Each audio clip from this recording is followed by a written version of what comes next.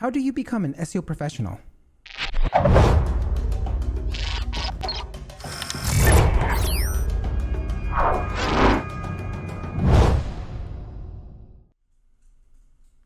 Hi, my name is Paul Vera, the host of the SEO video show, and in this segment, I ask SEO professionals every week on how to become an SEO expert.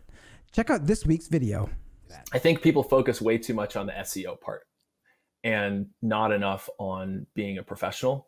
And you kind of have to understand there's a difference between expertise and professionalism. They're different. The expertise is like the what, the tactics, what are we doing? The professionalism is more like, the why and the how.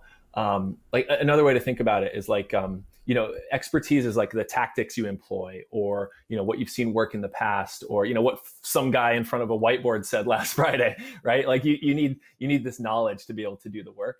And getting SEO expertise, it's just, it's learning the craft. It's just like anything else. You start out, you suck, you stick with it, you get better. There's no, magic or mystery. You don't have to do, SEO on your own website, despite what the annoying, SEO gatekeeper types say.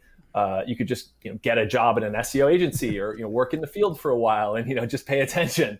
SEO is also huge, right? You don't have to make the mistake of thinking you have to learn it all. There's people that just do, e-commerce or just backlinks or just, the cannabis industry, right? Myself, I specialize in fintech and security. So there's like many businesses and clients, and they all have different needs when it comes to SEO. But as I said, I think everyone focuses too much on that stuff. I think they miss the professionalism part. And so professionalism, I've defined in two ways. One is having professional integrity, and two is having a professional opinion in an ambiguous situation. So like, integrity is companies, they want to hire dependable people. And so there's 3 rules for this. You can do what you say you're going to do. That's basic integrity. You can meet deadlines, and you can say when you don't know something. Basically it's don't be a bullshitter. That's professional integrity. The second piece is having a professional opinion.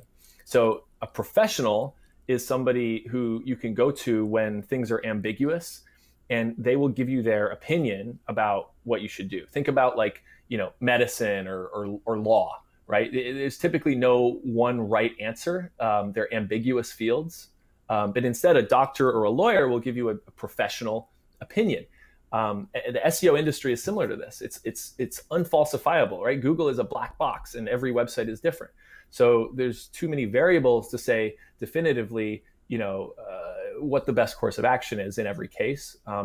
Take like an example. What's the best title tag for a page?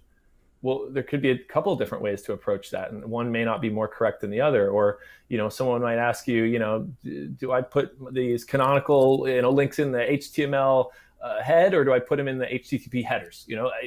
Or both. I have an opinion about that. Or, we've got limited dev hours this month because the team is, swamped with product development, and we need to compete with these other teams for resources. Like, what stuff should we focus our limited time on? There's not often a clear answer to that. And a professional is comfortable coming in and like giving that opinion and saying not just what's best for SEO, but also what's best for the business at this particular moment. So, listen to your client, make an effort to understand their environment, and, make a recommendation based on that. And so, professional integrity and having a professional opinion, I think a real SEO pro should be able to meet both of those standards.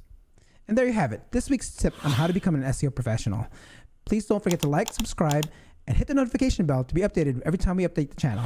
Thank you. Have a great day. Peace.